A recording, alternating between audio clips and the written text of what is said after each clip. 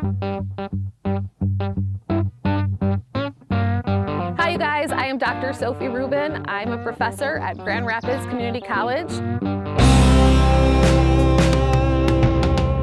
I work in the psychology department and I'm a licensed psychologist and behavioral scientist. I'm here today at the Critchlow Alligator Sanctuary to show you some of the training that they do here, and I have with me here Peter Critchlow. How's it going? Hope you're ready. Let's go see some gators. Yeah. All right, so I'm here today to demonstrate some learning principles with these alligators. Learning is defined as a relatively permanent change in behavior due to experience and was developed by B.F. Skinner, and that was developed in the 1950s and the 1960s. So there's a few reasons why we want to do training with animals at zoos and aquaria. One of those reasons is for veterinary purposes. So it's a really good idea to be able to train the animals so that they come to you so that the veterinarian can inspect them for health reasons. Another reason that you want to do training is because it's just generally good stimulation for the animals. And can you think of any other reasons why you want to do training? Yeah, so here we have to have our animals inside for the winter time because these are not animals that can live outside in the winter here in Michigan. So we train them so that we can move them inside without actually having to put our hands on them. We teach them to go inside of our indoor habitats. Right, so it's a lot easier than just wrangling a gator. It's a lot easier to just train them to go inside when you call them. Another reason why you want to do training is because if you think about places like Shedd Aquarium, you know, they do dolphin shows and sea lion shows. Here they do alligator shows, and that really is a way to educate the general public and increase awareness and promote conservation as well.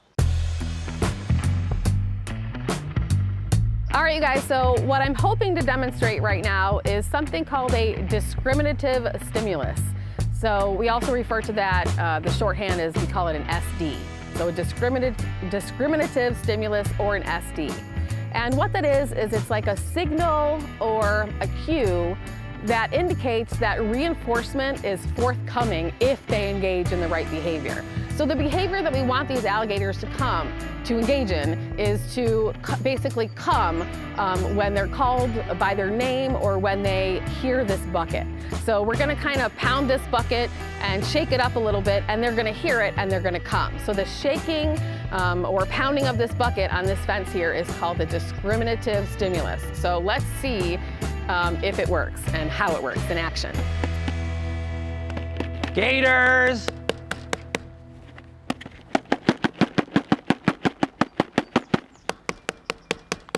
Come on over, guys. Gators, let's go.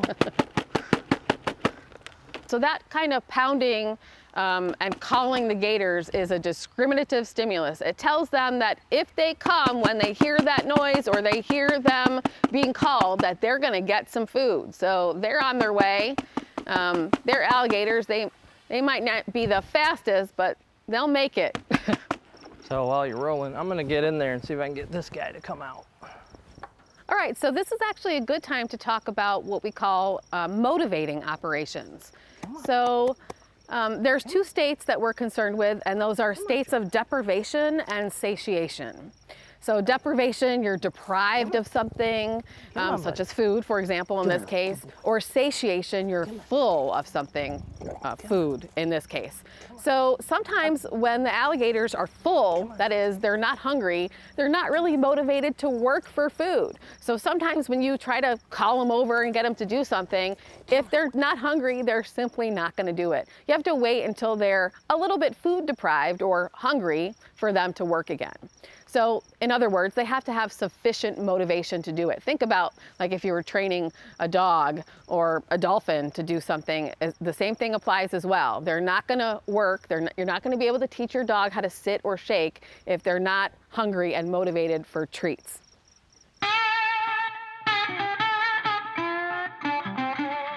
All right, so we're going to be talking a lot about reinforcement today, specifically positive reinforcement.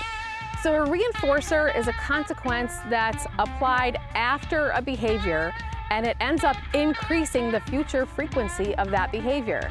So there's two types of reinforcers that we're going to be talking about. Mostly we're going to be displaying something called primary reinforcement today. So primary reinforcers are those things that satisfy biological needs.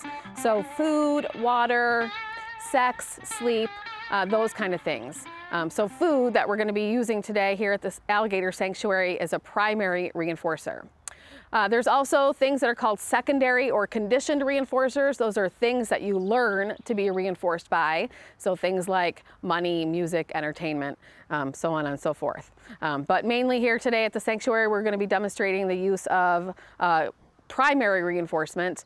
It's also referred to as a positive reinforcer because positive refers to the fact that this is something that is added to the environment. So it's not there, the animal engages in a behavior, we add this consequence to the environment, the animal likes it, and it ends up increasing their behavior in the future. So now they're going to do what we want them to do more often because of that positive reinforcement that was added. We also can talk about the distinction between continuous and intermittent reinforcers. So continuous reinforcement means that the animal is going to get a reward every single time that they engage in that behavior. Intermittent reinforcement means that they're only going to receive a reinforcer every once in a while. Here at the sanctuary, we're going to use continuous reinforcement for the most part. They're going to get a reward every single time they do what we ask them to do.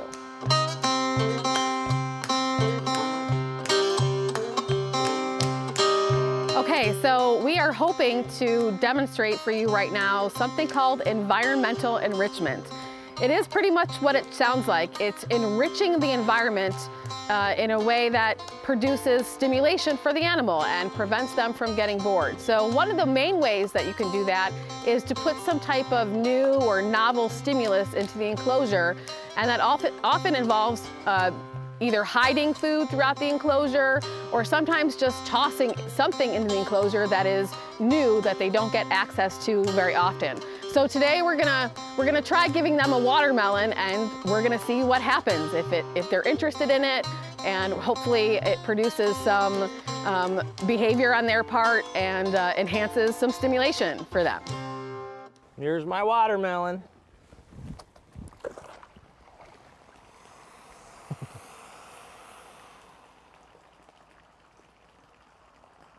Not a whole lot. Well, yeah, they're just like, what is that thing? So they're gonna be a little curious and nervous at first. They're just kind of curious right now. It's not something they've seen before. These guys have never seen a watermelon before, but we have bigger alligators, and there he goes. He's got it.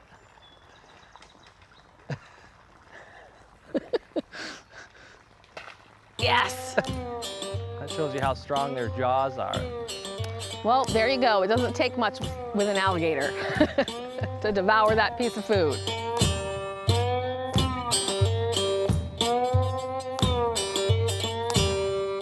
We're gonna hang out with Tyrion for a little bit here, and we're gonna get Tyrion to come over here. But during this, I wanna demonstrate to you what clicker training is all about. So clickers are often used with dogs and dolphins and alligators at zoos and aquarium. And clickers are known as conditioned reinforcers or secondary reinforcer. So that is, it's something that the organism has to learn to be reinforced by. So like money, entertainment, music. So the clicker becomes a conditioned or secondary or learned reinforcer. There's two different types of conditioned reinforcement. So when the click is followed by food, then it's referred to as a simple conditioned reinforcer. So click and then food. So you click and then provide some food. When the click is followed by food or a bunch of other things like maybe head pats or belly rubs if you're thinking about a dog, or tongue rubs if you're thinking about a dolphin, then it's termed a generalized conditioned reinforcer. So the click is a simple conditioned reinforcer if it only has one backup reinforcer like food, but it becomes known as a generalized conditioned reinforcer if it has a whole bunch of backup reinforcers. So the point of using the clicker during training is to bridge the gap or the delay between the animal engaging in the behavior that you want them to and the delivery of reinforcement. So you want the reinforcer to be as immediate as possible. And sometimes it might take you a minute to kind of get that food out and then toss it to the animal and then for them to get it. You want that delay to be as brief as possible, so you use this click to kind of bridge the gap. So, because you can deliver this immediately, so they engage in the behavior that you like, click, and then food. So Tyrion is actually our oldest alligator. He's almost 30 years old, and he's not very big, which is a result of him being kept in a basement for about 25 years. And so when we finally were able to rescue him, we were pretty much shocked that he's such a small size for his age. But even though he's small, he is very highly intelligent. So I'm gonna talk to him, and he's been kind of listening to us this whole time, but he's smart enough to know that doesn't matter what's going on around me, I don't need to waste my energy unless I know for sure I'm getting a treat. So alligators kind of become this calculating thing where they're like, I'm not really gonna do anything unless I know there's a reward. So, but once I actually start addressing him, he's gonna know, oh, I'm gonna get something out of this. Tyrion, wake up, buddy. Come on. Come on, Tyrion. Come on. Good boy. Come on. Let's take a walk. Come here, Tyrion. Tyrion, come on. Come on. Come on, I got a treat for you. Come on. Come on. Come on, Tyrion. He's not going to get that ultimate reinforcer until he engages in that final behavior. Good boy. Tyrion. Come on. Tyrion. I'm going to actually feed him this time. Okay. Tyrion, come on. Good boy. Good boy. When they call them by their names, that's also a discriminative stimulus that we talked about earlier. So it basically is a signal or cue that you come when you're called, and reinforcement is gonna be available for coming when you're called. You can come at any other time. You can approach the trainer at other times. You can approach the fence at other times, but you're not gonna get any food unless they specifically called you over. So that's known as a discriminative stimulus.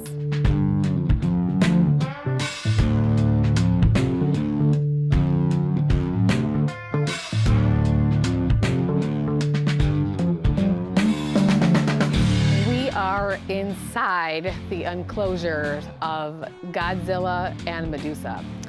And we're gonna show you some of the things that they can do. They can come when they're called.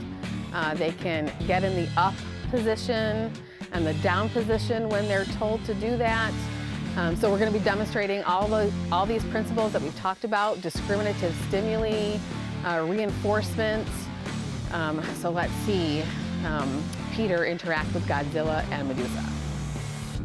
So over here I have Medusa. She's our largest female, about 8 feet long. We've had her about 15 years, and we've taught her pretty good to come to her name. So I'm gonna have Medusa kind of swim around with me. Medusa, come on over here. Come on, Medusa. There you go. Medusa, come on up. Come on up. Lay down. Good girl. Good girl. Nope. Back up a little bit. Back up. It's right behind you. There you go. Back up. Good girl. Godzilla's our biggest alligator. It's pretty excited because I got a whole handful of treats. Down. Down. Godzilla. Down. Good boy. Good boy. There you go. There you go. So the SD, or discriminative stimulus, is the down command, and the positive reinforcement, of course, is that delivery of food. Godzilla, up. Down. Up. Good boy. Check out the training on that animal. So up, the discriminative stimulus, in the presence of that signal, reinforcement is forthcoming as long as he engages in the requested behavior.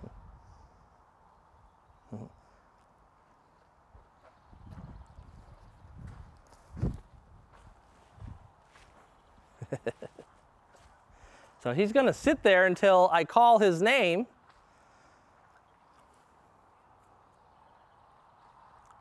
Godzilla, come.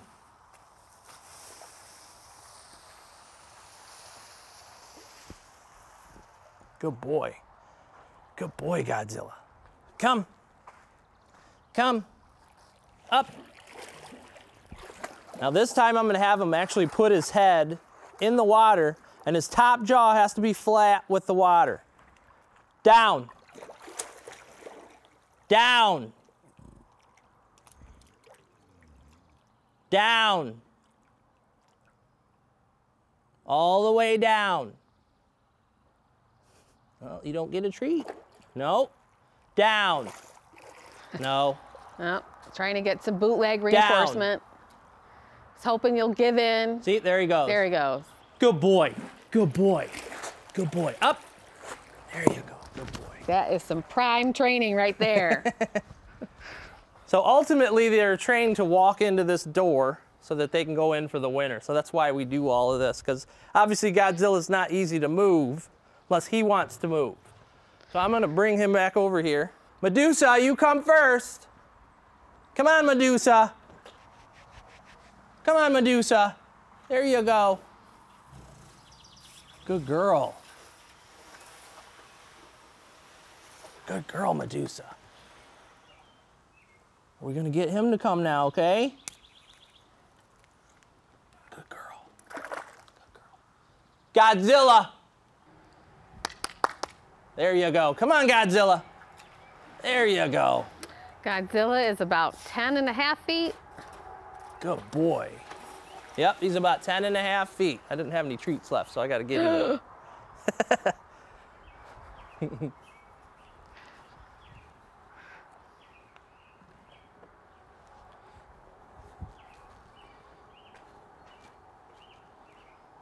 Godzilla. There you are. Come on up, buddy. Godzilla. Come on. Up. Good boy. Good boy. Medusa, you want to come out? Medusa. Oh, you are so excited, aren't you, Godzilla? Medusa. There you go. There you go. Oh, he's going to get that one.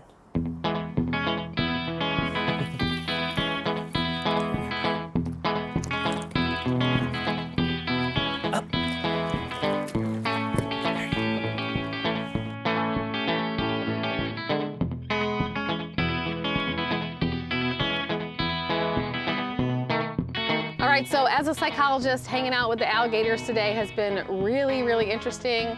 Tell us a little bit about how you got started. Well, it was great having you here today. It was nice to be able to share my gators with you and get some insights. And well, we started about 25 years ago with just one alligator that someone had given to us to take care of that they didn't want anymore. So one little gator, and we kind of fell in love with them. And so we took in a few more gators and realized there's a lot of people with gators. And before you knew it, our house was full of alligators. We had about 45 alligators in our house for a good 15 years. And we realized these guys live a long time. They live 100 years. And so we were thinking of long-term care for these animals. Obviously, they're not going to live in our house forever. So we thought, you know, let's look around and see what kind of sanctuaries are available, rescue places, and we just really couldn't find anything. So we decided that we would just do it ourselves and built our own sanctuary and started taking in more animals from around the country. So now we've gotten alligators from over 20 states. These are all people's pets that they started out with little cute guys and then they get too big to actually have as a pet. So we wanted to have a place where they could live out their lives. So we don't buy or sell any animals here. We don't do any breeding. but we do take care of animals for the rest of their lives once they get here. So once we started doing that, we also discovered these guys are really smart and that we could communicate with them, and that it would be a lot easier to take care of them if we could actually talk to our alligators and get them to do some things for us, especially since they can't live outside year-round. We had to figure out a way to get them to accept living outside in the summertime and moving indoors in the wintertime. So it takes a little bit of training, but we actually do a pretty good job with them, and they're pretty happy. So believe it or not, there's thousands and thousands of pet alligators just in Michigan. And what we do is we rescue these alligators. We do not go to people's houses or go out and capture any of these animals. They have to be brought to us. So what you would do is contact us, either phone, email, and say, hey, I have an animal that I want to bring in, and we'll set up an appointment and you can bring your animal. But we don't let people just drop them off. We don't have a box out front, a gator drop. So it's a little bit different than cats and dogs, but we do ask people to contact us ahead of time. So these are all donated or most confiscated? Of them. Yeah, some are animal control. Will bring us some animals. They'll contact us once in a while. And then also we actually do a training program here, and we teach animal control and police to catch exotic pets. So we'll do a training a couple times a year, and they'll send their officers here. And that way when they go out on the job and they encounter some different exotics, whether it's snakes, crocs, they have a little bit of training, and they're not going in without no knowledge whatsoever and not knowing what to expect. So we try to help out. So they're either donated, and you don't buy them, and you don't sell them. Yeah. You don't trade them. No. And you don't breed them. Well, they actually can't breed in Michigan. It's too cold for their eggs to be able to hatch. Our soil is too cold for their eggs. So actually north of the state of Georgia is almost impossible for alligators to breed on their own unless they were given some help, like an incubator or some sort of artificial way. So then it's truly like a rescue facility where these animals just come live out the rest of their lives. Yeah, this is their sanctuary. So alligators here are our #1 priority. So people can come and visit them and see them, but we don't do like tricks or any kind of entertainment where it involves us wrestling them or doing things with them that's not necessarily fun for the animal.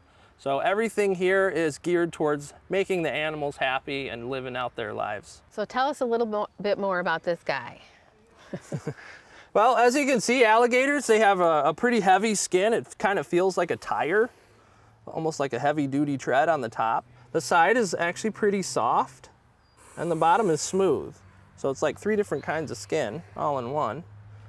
They got cool little hands with webbing in their feet, toenails. Cool little thing about alligators and crocodiles is they only have 3 toenails. So you can see 1, 2, 3 toenails. He's got a couple extra fingers. On the back, same thing, 4 fingers, but 3 toenails. Every crocodile, every alligator in the world, 3 toenails on each hand. So that's kind of cool. One of the coolest things about an alligator are these spots on the side of their face. It looks like little dots. He's kind of got them in the bottom jaw mostly, a little bit on the top. But about the size of a pinhead, each dot, one of those dots has more nerve endings than your whole hand. And he has hundreds of those around his face. So what that does for him is when he's in the water, that gives him a lot of information of what's going on in the water. Each one of those dots is a vibration sensor. And so if you're in the water with him, he knows exactly where you are, what you're doing, how big you are, what kind of movements you're doing. So they can actually catch things in the dark. They can chase down a fish in pitch black water with those dots. So it's almost like it creates a radar system for him. Their eyes are really cool. I'm going to close his eyes. Watch when he opens his eyes, you're going to see 2 sets of eyelids. You'll see one moving from back to front. There it goes. And as well as his big one that goes up and down. So it's like he has his own set of goggles built right in to his eyes. And right behind his eyes, you see his ear. It's that slot right there.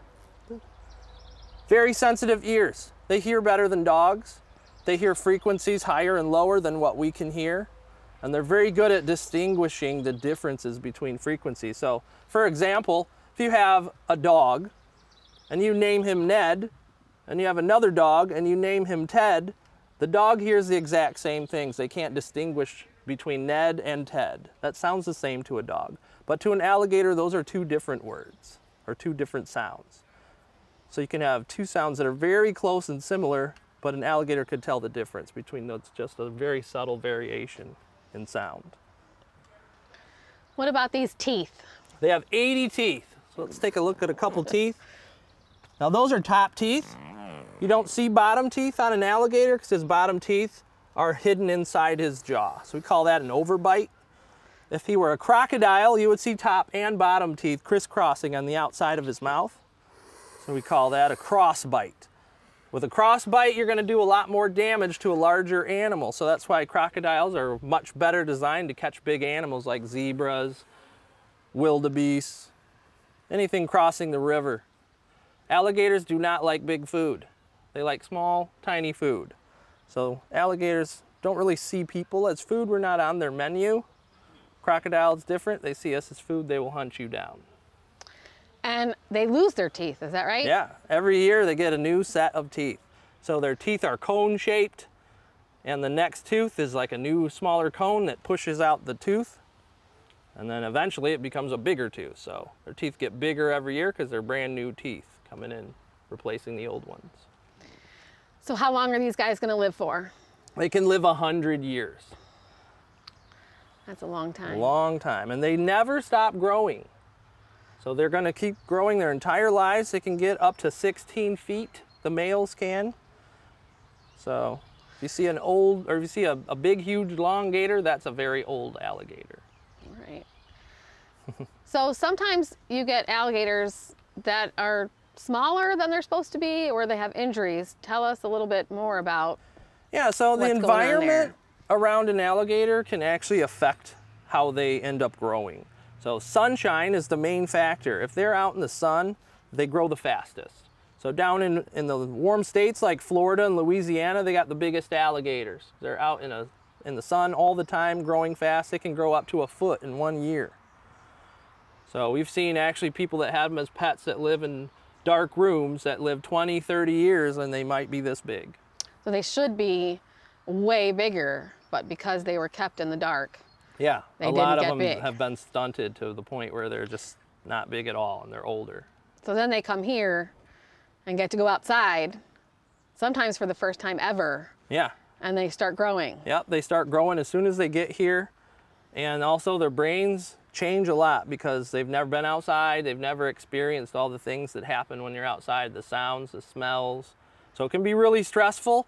And that first year that they're here is always a really hard year for them to adjust. Well, it's been super fun hanging out with you today and seeing how you guys train the alligators. Thanks for having us. Thank you very much. Yeah, it was great. All right. Bye, dude.